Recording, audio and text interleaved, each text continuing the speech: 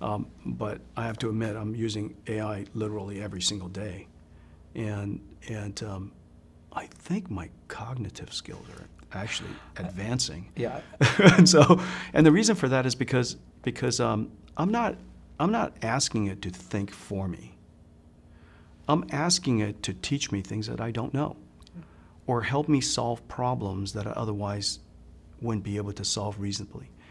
So that's important. So you say don't use it as a crutch for things you can do. Use it for things I'm you not can't exactly do. sure what people are using it for that would cause you to not have to think, but you have to think in order. For example, the idea of prompting an AI, the idea of asking questions. For example, you're spending most of your time today asking me questions. In order to ask good questions, it's a highly cognitive skill.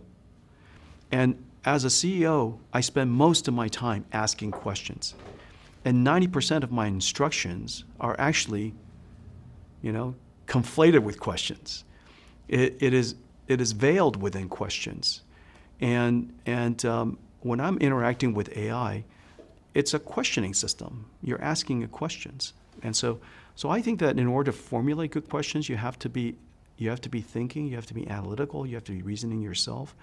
In order to, when you receive an answer from an AI, I wouldn't just receive it. Usually what I do is I say, are you sure this is the best answer you can provide?